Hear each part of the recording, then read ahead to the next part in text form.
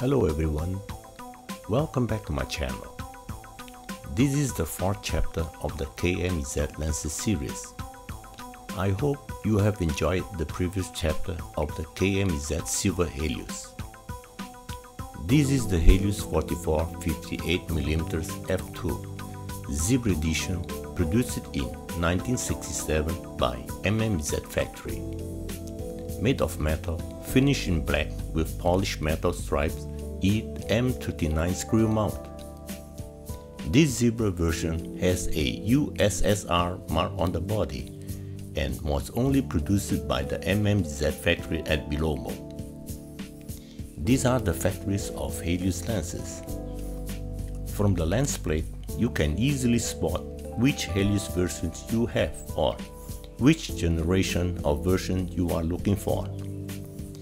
Helios 44 went into the mass production from the 60s, and the first generation is 44, then 44-2, and now the newest version is 44-3.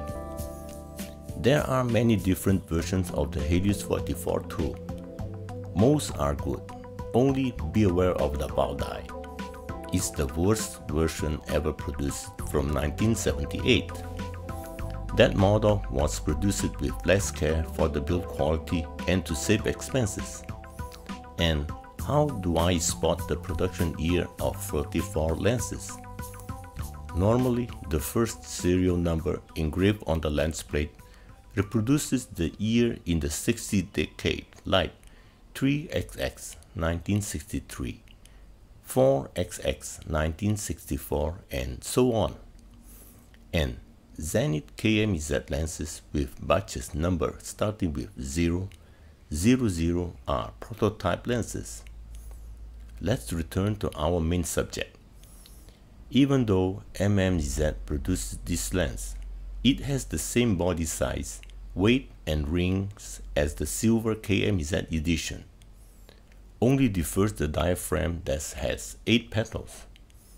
I inverted the front glass of the lens to keep something dope like other people. If you are thinking of converting one like me, you need to find an old version of this lens, the 44 generation. The new version of this lens doesn't have a front long screw thread. This is when you invert the front glass, the screw thread is not long enough to fix the lens. Then all you will need is your artistic expression. Now let's see how it performs.